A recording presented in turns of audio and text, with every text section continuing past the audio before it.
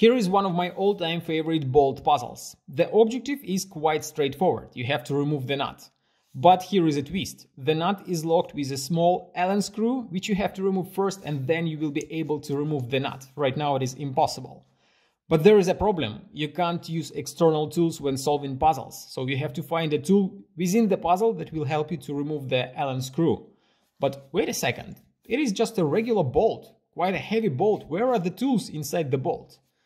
There is one place. If you take a closer look right here, you will find that you can unscrew the top part of the bolt. It is hidden so well that you can't see any gaps or seams between two parts. And when you remove it, you will find that there is a small Allen key right here, and you can use it to remove the screw. And when you are done, you can unscrew the nut and the puzzle will be solved.